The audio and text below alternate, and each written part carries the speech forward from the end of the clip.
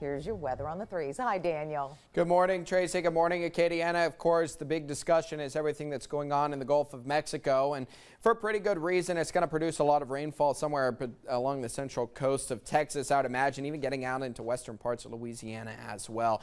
Seeing some flare-ups close to the center today. This is a broad area of circulation that we're seeing on the models. Going to have the hurricane hunters are going to get going here probably about 15 minutes or so, I think, is when their flight is scheduled to take off.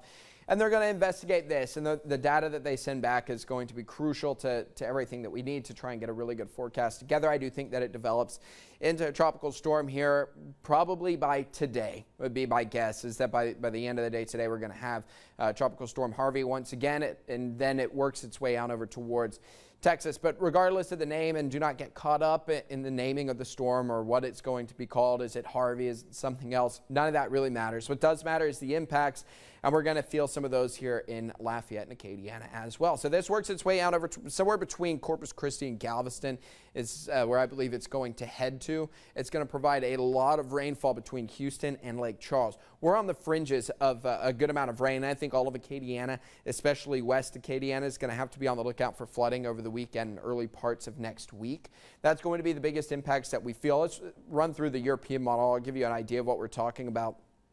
This is just one model of several that we've been keeping our eye on, but this kind of has been doing it pretty consistently here the last couple of days. By Friday, it brings it down over, again, in between Corpus Christi and Galveston, but it stalls there for several days, and this is going to dump a ton of rain out over towards Houston. Some of the early numbers quite alarming.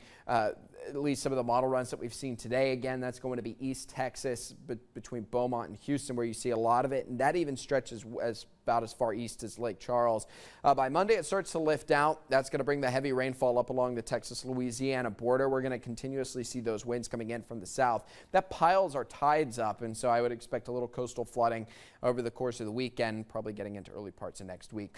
Some of the numbers stay pretty consistent here over the last couple of days. You're talking 15 to 20 inches out through Houston, close to 30 in Galveston. Don't get caught up on the exact numbers. What we'll watch for is trends. Right now, everything has stayed fairly consistent from run to run. I think here in Acadiana, we're anywhere from about 5 to 10 inches worth of rainfall starting Saturday, getting onwards into Tuesday. Could see some hot spots of 7, maybe even up to 15 closer to Lake Charles.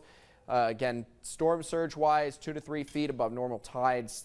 Tides will pile up, so maybe some flooding along Highway 82 down along the coast. And then as far as wind damage or tornado threat goes, that still remains to be seen. I have to wait and see kind of what happens today before we can make any determinations of that. Tracy.